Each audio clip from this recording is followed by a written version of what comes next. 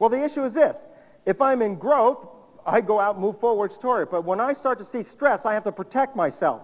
So the body gets, from the signal of the brain says, okay, mobilize the body for what? Growth or protection under stress? Protection. Well, how do you do that? And here's the answer. That the signal goes from the brain to the pituitary gland.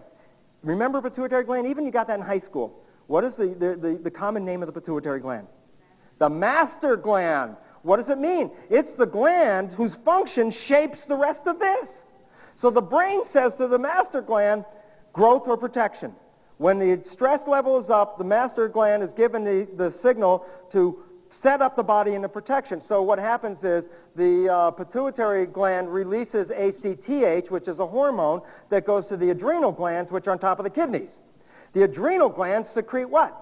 The adrenergic hormones, adrenaline. What's adrenaline for? Fight or flight. Now here's the interesting point. When the master gland says stress, what am I going to be in, growth or protection? Okay, now here's what happens.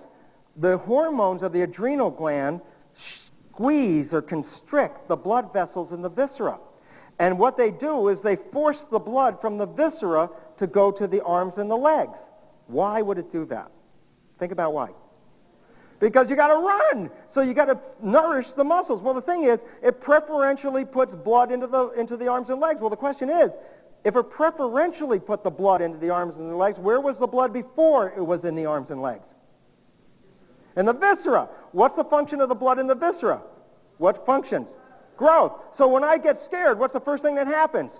I take the blood from here and push it out to here. Why? Because I got to run and move and fight or flight or whatever it is I'm going to do. Well, the point is this. As soon as I got stressed, I shut down my growth mechanisms.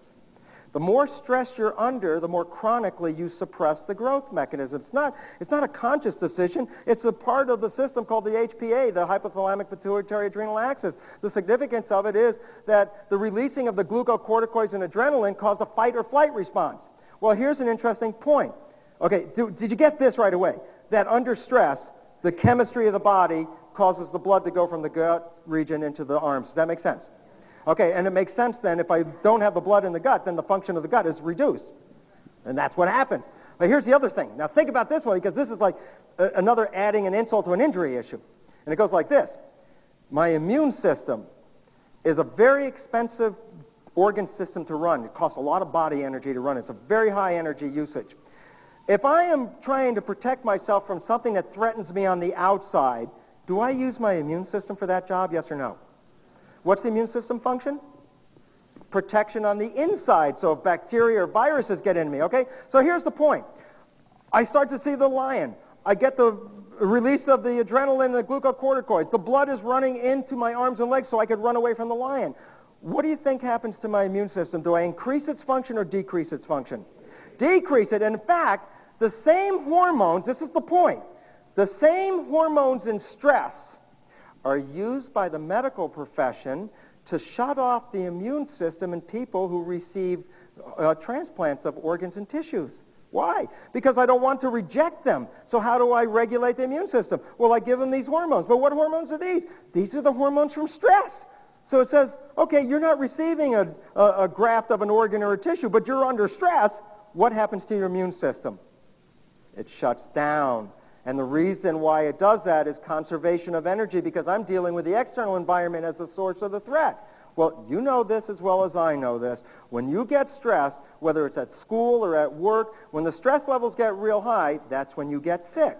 Why? Because when the stress levels got real high, that's when you also shut off your immune system. Important point about it is this. Then people say, well, I caught a cold, or I caught something. It's not new, it's been a long-standing understanding in medicine already, is this.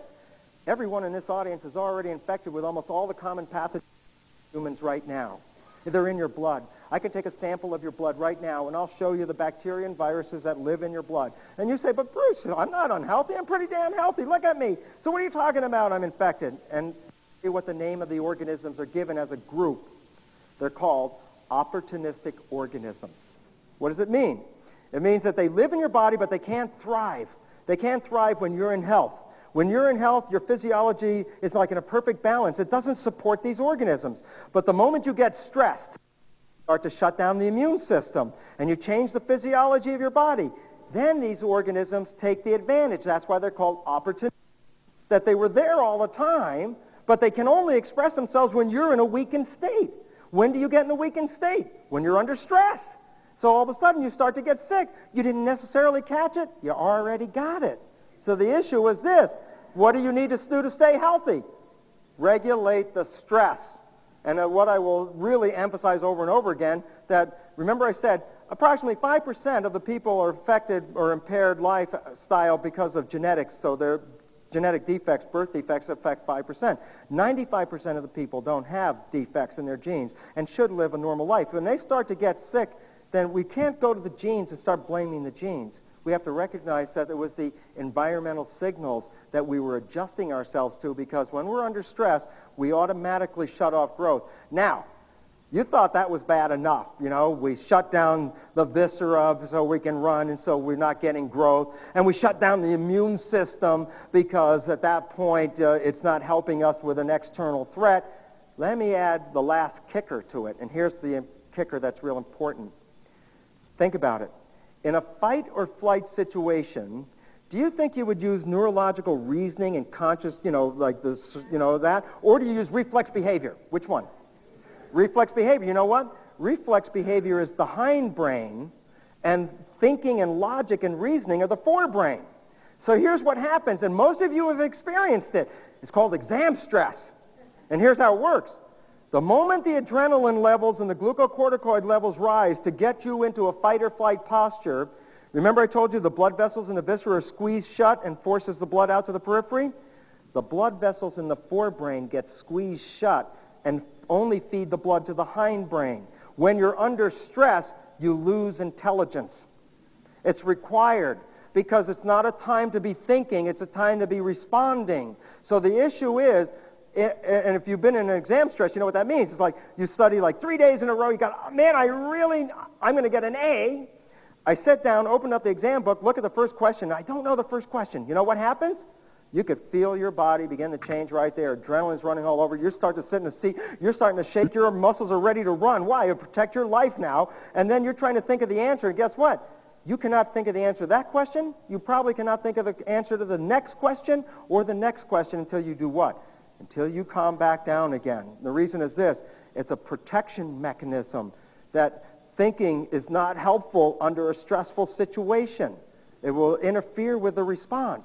So the bottom line is this. 3 things happen under stress, each one of them debilitating you at 3 different levels. Level 1, your viscera shuts down, your growth and maintenance mechanisms are reduced.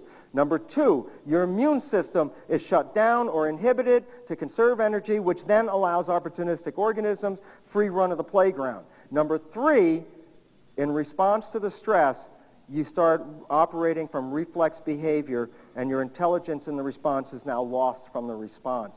And all of a sudden you see the debilitating effects of stress. Now, it's not bad for an acute thing. I'm running, I fall down, I hurt myself. I can go through an acute little stress response. When does it have damage? I'll give you the simple analogy to make sense of it. Imagine a community. Let's go back to the 1950s. Remember those years when we were afraid the Russians were going to drop bombs on us, okay? So what did? We built bomb shelters. So the kids don't know about that, but we had bomb shelters. Now, here's the issue. There's a community. Here we are in Memphis. Kids are going to school. Factories are working. People are doing jobs. The community is in a state of growth, right? Yes or no? Say yeah. Good following on that. Good. Okay, in a state of growth. Now, here's the issue. The air raid siren goes off. Where do the people go? To the bomb shelter. What happened to the job? It stops. The community function stops. The cells or the people are not involved with the community. They're out to save their own individual lives. And the point is this. I go down in the bomb shelter and I wait, and 5 minutes later the all clear goes. Then what do? We go out of the bomb shelter, we go back to work, and it was just like that's called an acute response. It's just a momentary event. So there was a short, it's like a coffee break. We took an extra long coffee break, right? Here's where the problem comes. This is where the issue is. We're working on a job. The air raid siren goes off. We run into the bomb shelter, and we wait, and we wait, and we wait. And there's no all clear. What happens then? It's automatic. What happens? Stress, and what happens to your survival? How long can you live in the bomb shelter? Or how much food did you store in there? And the bottom is this. What happens when you run out of food? Then what happens? You die. Here's the issue. Your cells are in a community. They work together in a coherent group just like the community of people. The moment the air raid siren goes off in the body saying our survival is under threat, then the cells get into the bomb shelter. The problem is most of our stresses are chronic. They're there all the time. And as long as we maintain a chronic stress, then the more stress we maintain, the more cells in my body stay in the bomb shelter and don't come back out. And the relevance is the cells will die, the tissues will undergo a disorganization, and disease will ensue. And the consequence? The stress. It wasn't the genes, it wasn't the system, it was the belief that went into it.